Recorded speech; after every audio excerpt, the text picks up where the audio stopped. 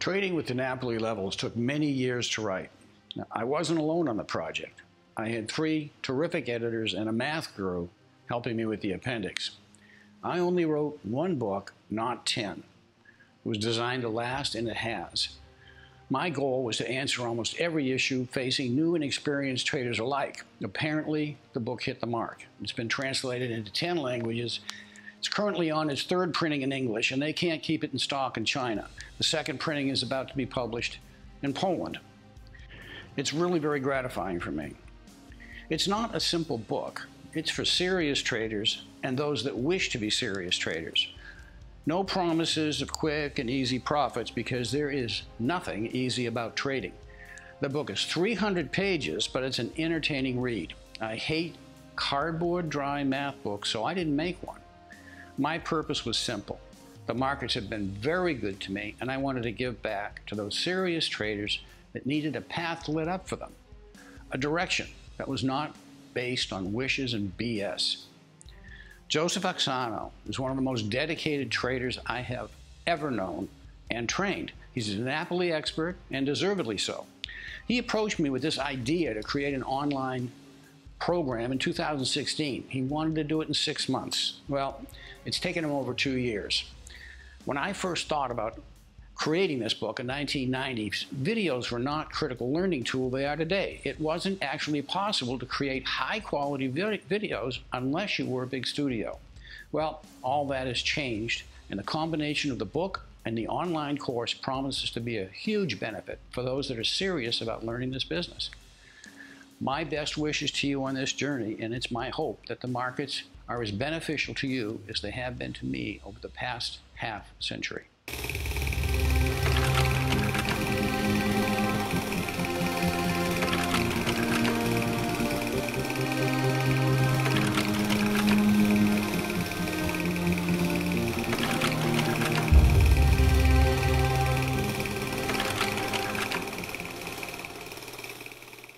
And I paid a lot of money and spent a lot of time, as I said, with George Lane and Paul Tudor Jones and Richard Dennis.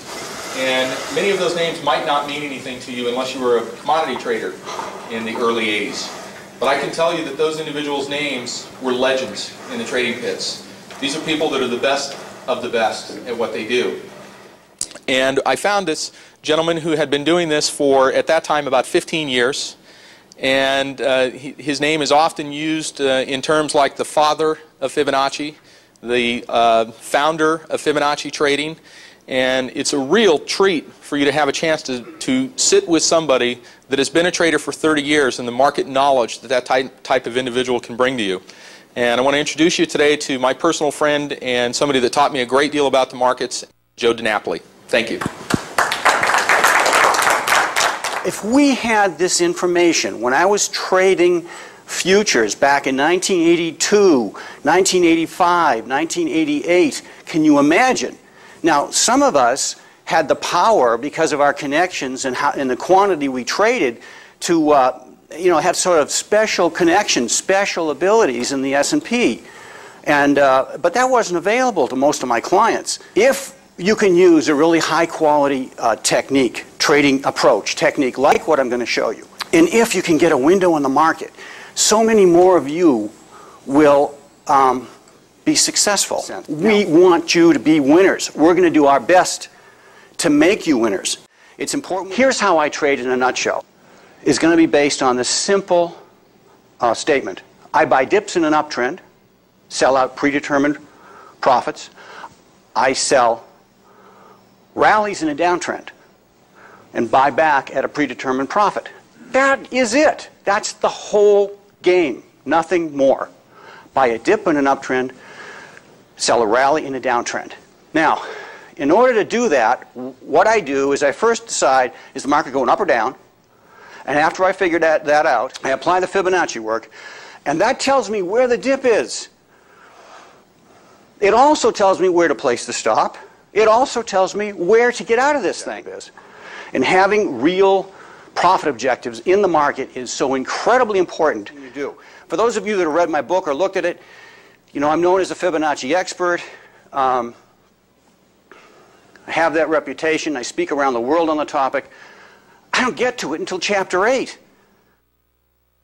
People buy the book, and I don't want them to start at chapter 8. I want them to start at chapter 1 and get the context for the trade. The context for the trade is where it's at. If you don't know whether the market's going up or down, or at least have a pretty good idea, trying to use Fibonacci work to figure that out is at best extremely difficult.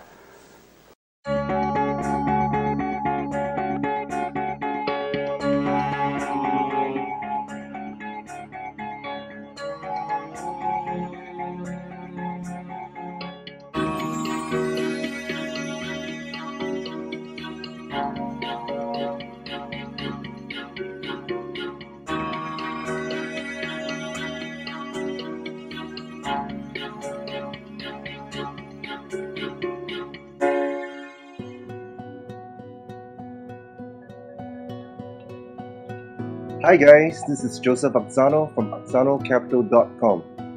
I'm extremely honored and fortunate today to be interviewing my personal trading mentor, Joe DiNapoli, right here from his trading room in Bangkok, Thailand.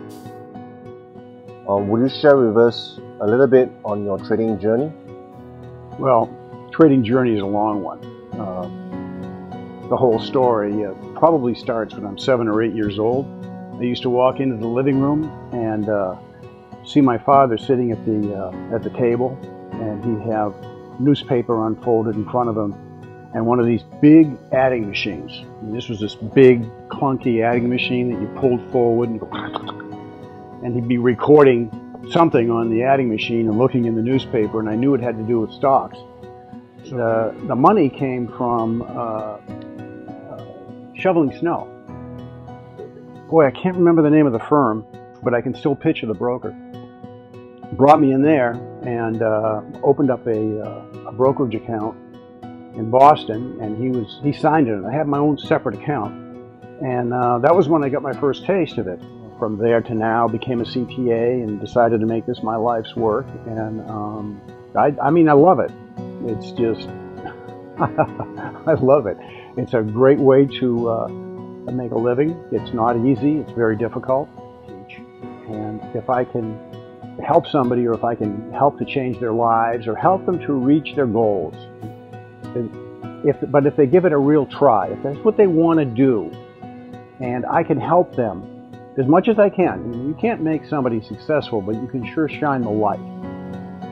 And if I can help them, then that's a huge motivation on my part. Now, I respect the courage of anybody that wants to do this for a living, because it is so difficult. So it's really a lifestyle choice. Pick your own hours. If you want some time off, you can take it. If you go someplace, you can literally take your laptop with you, and you're still in business. I don't know. People have to just listen to their inner self about anything in life. I mean, you like to paint, you should be doing some painting. You want to trade, you should be doing some trading. Now, it might take one hell of a long time for you to get good at whatever it is, but get a foothold in what it is you really like to do before you get so tied up in life that you can't do it. And that's a good idea. I never considered it to be courageous. I just considered it that I was doing what I really wanted to do. And the truth of the matter is I love the markets and I love trading.